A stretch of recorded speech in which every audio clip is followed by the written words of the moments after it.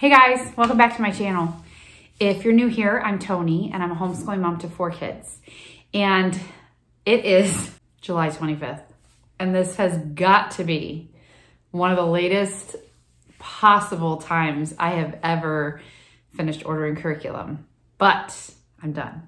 Normally I get this done a lot earlier in the year. It just didn't happen this year and it took forever to be able to devote time to deciding what we're gonna do. Do you guys struggle with that? Some people I know, like, they use this curriculum every year, so there's no deciding. If you're somebody like me who likes new things or likes to switch things up, it takes a lot of research and time and effort, plus your children grow every year. And you know, now I've got a high schooler and a junior higher and an upper elementary and a lower elementary, and there's a lot that goes into it. So anyway, I am finally done and I'm ready to reveal to you guys what we're using this year. Our curriculum picks for 2024 to 2025. So this video is going to be focusing on group subjects. If you're curious how we're doing group subjects with 4 kids, ages ranging from almost 9 to about 15, and you want to hear what we're doing, then stay tuned. So, if you guys have followed me over the years, I have changed lots of curriculum, lots of different times. I have pretty much the same homeschooling style. I'm very eclectic in the way I homeschool, which just means I'm a mix of stuff. I like some Charlotte Mason, I like some traditional, I like a mixture of things. I like to mix it all up. So one major thing that I have always told homeschool moms is if you have a somewhat large family, or even if you just have 2 kids, I would still recommend the same thing. And that is to do group subjects whenever you can. It has just now started to pour rain, which is fun. So sorry if you can hear that. So group subjects has always really been a huge thing in our homeschool.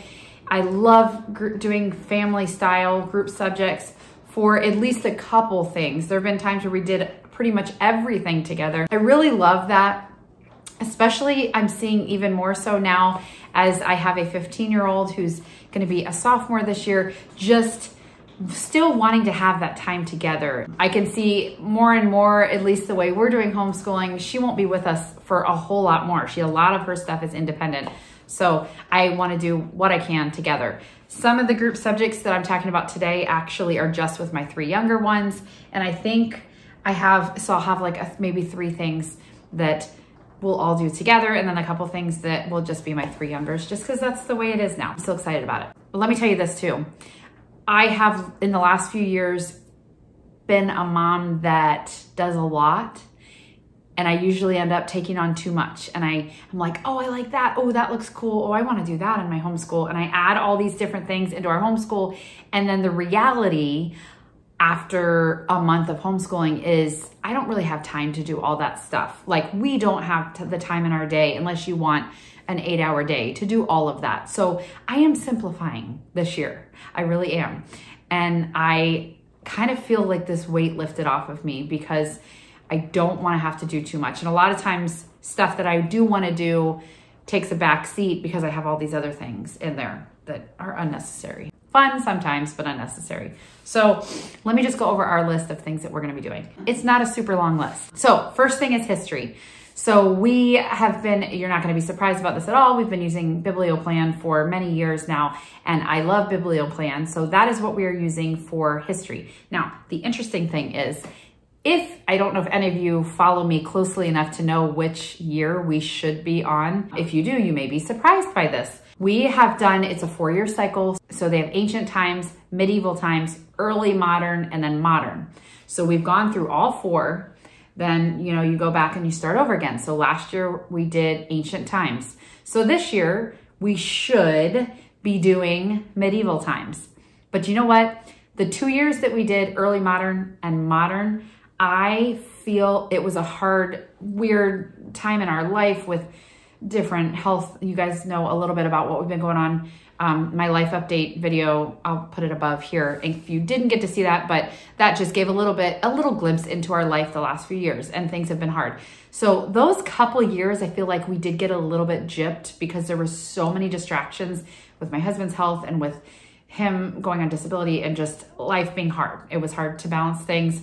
We didn't finish either of those textbooks. Which, you know, we rarely ever finish a full textbook, but we didn't. So this year I was like, okay, we have to do medieval because, you know, that's next on the list. And then I had this like epiphany where I was like, do I have to do medieval? I know it's next, but to be totally honest, that's probably one of my least favorite.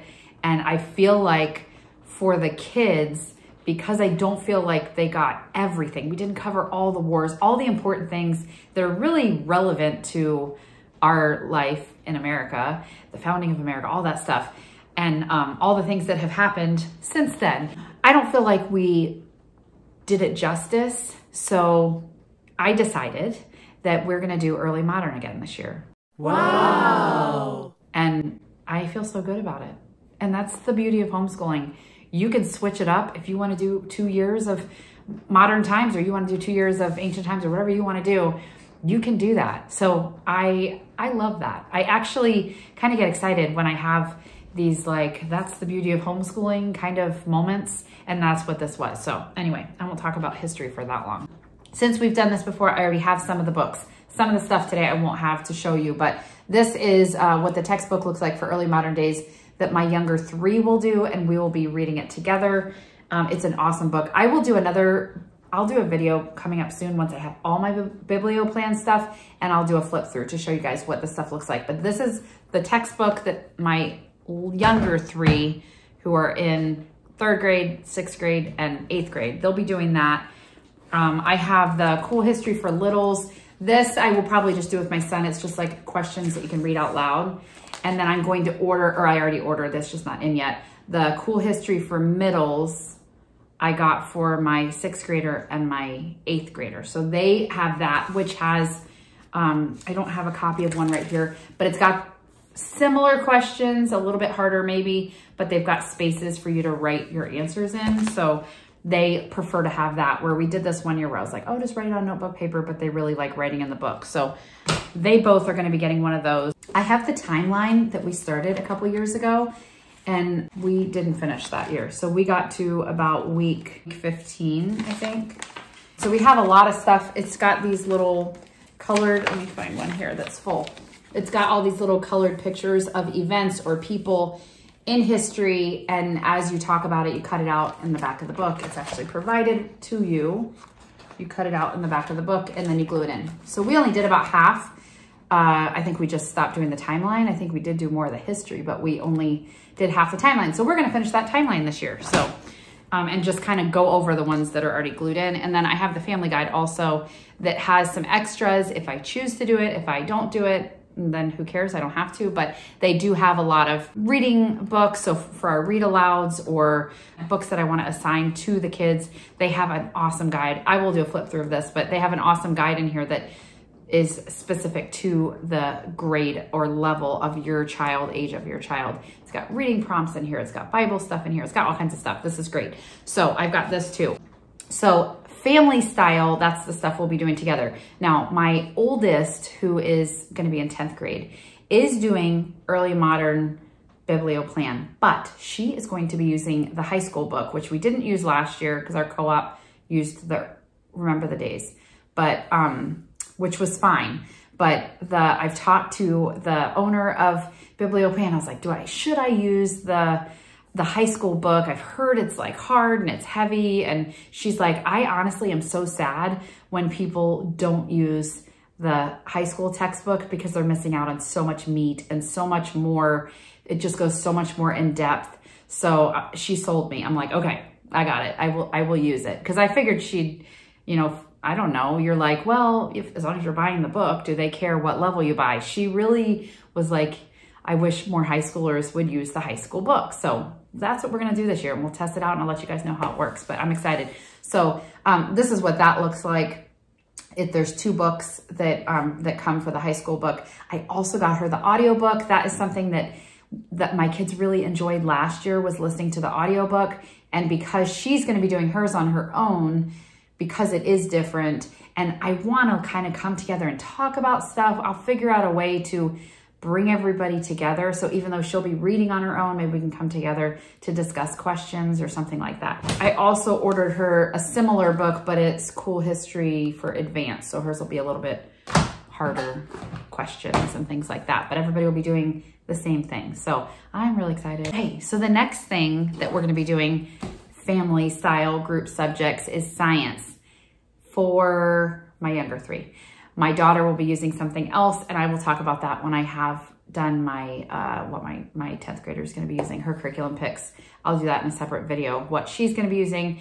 So that is one reason why I'm so big on doing group subjects when you can, because I really think you can do it all the way up through 8th grade. I have an 8th grader this year, and she will be doing group subjects with us. And I'm like, do it as long as you can, because once you get into high school, you've got to do the biology and the chemistry and all those things, which you're not going to do as a family. You know, I think my other kids might enjoy sitting in on the dissections and on some of the experiments and things like that. If they're done with their work and they can, you know, come over and do it and have the time to do it, they'll probably enjoy that. But actually doing it together, she needs to be on her own this year. So I'll share with you guys later what she's doing. But the younger 3 will be doing the Good and the Beautiful science, and which I love. And yeah, I'm so excited about it. They have a lot of things to choose from. So the girls and my son, I already knew which one of the ones that I thought, actually 2 of the ones that we chose, I knew he'd be super excited about, but I want to make sure my girls were on the same page. So they helped me pick.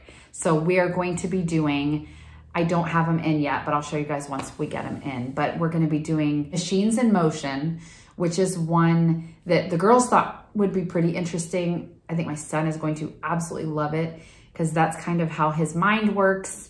And I feel like him learning how these things work is just going to be so cool for him.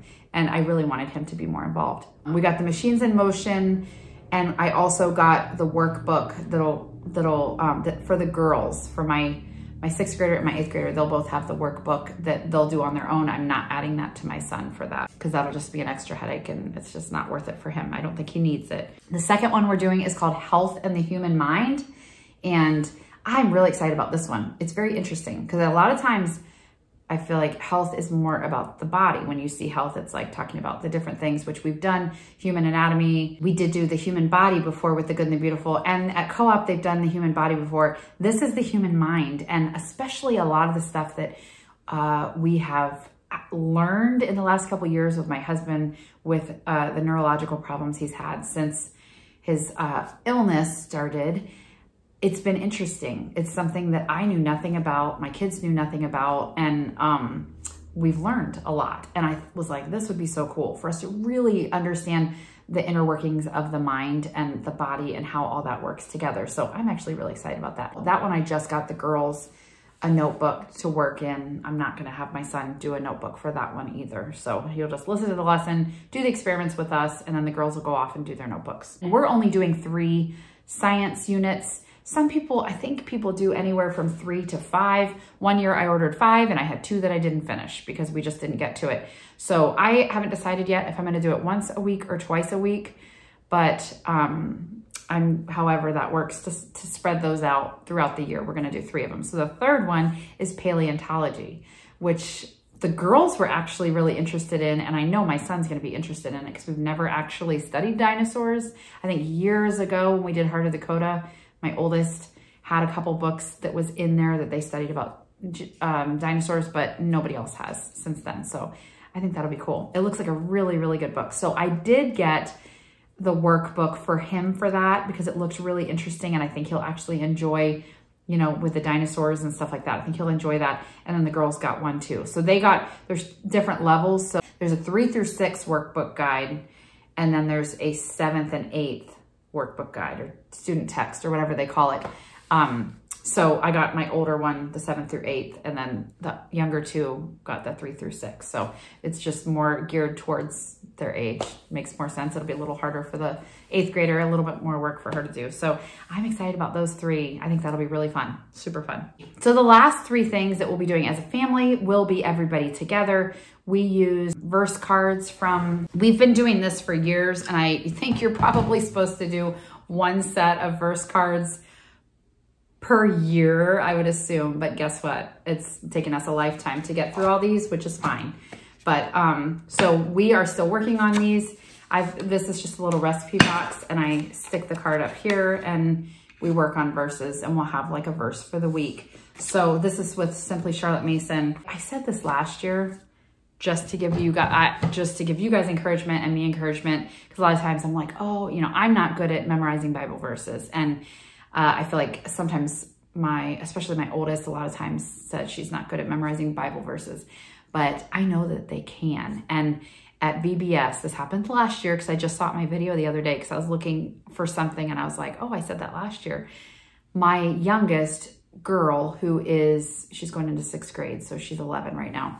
She pretty much always, and the other girls used to when they were younger too, always win the grand prize for VBS because they memorize all the Bible verses. They give them a full sheet, like front and back. I can't remember. I think it's like 20, I don't know, say 26 verses or something like that they've got 4 days to say as many as they want. Some kids say a couple. My son said 2, I think, for the week. My daughter always says all of them, and she always wins because not everybody says all of them. Anyway, we're talking 4 days. So I think it was like the first day she said like 12 or 13. The second day she said 12. She doesn't know all these already. Like she knew some of them already from the past, but some of them she just worked on during the day, memorized it, and was able to say it that night. It's crazy. And then she had 3 longer ones or something and 2 more, whatever, however that works out. And she said all of her verses in 4 days. So that's why I keep going back to this. And I'm like, we're going to work on these verses. And I think doing it as a family is a lot more fun. And whether you can like write it on the chalkboard, I have it over there on a shelf, but just making sure we make time to do that every single day. And so my oldest will be a part of that too. And we're just going to keep working on verses because I need to work on some. I feel like I can just say my memory's bad and I'm not good at memorizing anymore, but there's no excuse. So we need to keep working on it. So we will continue to do our memory verses. The reason I'm backing off on all of the extras, like we have enjoyed some of the extras that we've done in the past, you know, like doing poetry and doing art and doing health together. We did like a hymn study, like all those things are great. And I really did enjoy them, but I'm backing off of all that because I really want to make sure I have time to do read alouds every day. And that was something that we didn't have time to do a lot of times because a lot of the other stuff I put in our morning basket. And sometimes if your morning basket is too full, there's stuff that's not gonna get done. And for us, it's almost always read alouds. So I'm going to pick a handful of read alouds for us to do this year. And I would like for all of us, from my oldest down to my youngest, to sit and do those together with us. So I'm gonna make that a priority. You've probably been hearing that from me for years, but I'm not gonna give up. So the last thing for family subjects, I haven't bought yet. And I was hoping you guys could help me with this because there was one that I was sold on. And then when I saw that it was an online thing where you have to print your own, we just have a lame printer and I don't like to buy stuff that I have to print myself. So I want to buy a book that like gets mailed to me and then I have it. So I want to do an election unit study. And I had found one from this one place, Daily Skill Building, and it looked really good. I'd heard about it. And I was like, oh, that's perfect. We need to do that because it's an election year. Anyway, I didn't like it. Once I went to click on it to buy it, it said it's a downloadable, whatever, PDF and you print it yourself. I don't want that. So if you know of a really good unit study on the election process, let me know in the comments because I would like to order something and do that in, I don't know, October, November, and work that in.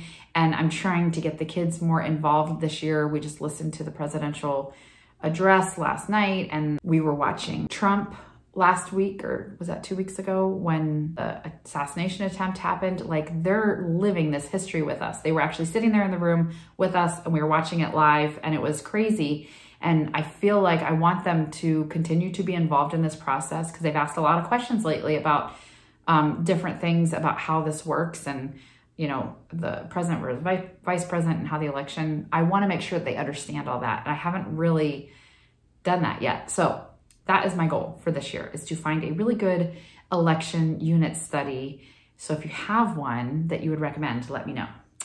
and I'll figure that out. Otherwise, I could probably find something and throw it together, but I would love to have something that's already put together and ready for me. That is pretty much it for our family subjects. And I haven't decided yet if I'm gonna tell you guys. I feel like it's nice to have the books with me when I share, like, oh, she's doing this and this kid's doing this. But I don't have my books yet because I just literally ordered everything within the last 2 days. So anyway, in the next week, 2 weeks or so, all those videos will be coming out about what I chose for each kid. So make sure you're subscribed so you don't miss those when they come out. And if you liked this video, please give me a thumbs up. I'm really excited for the school year. At one point, a couple months ago, I wasn't even sure if I was gonna be able to homeschool. And now, you know, we're almost here. So I am really looking forward to it and really excited. Yeah, so I hope that you are too. And if you're not ready for your school year yet, that's fine. Like I said, I just decided on a couple things last night. So it's okay to be behind because there is no really behind with homeschooling, right? So just give yourself a pat on the back and you're okay. So thanks for being here and I will see you guys next time. Bye.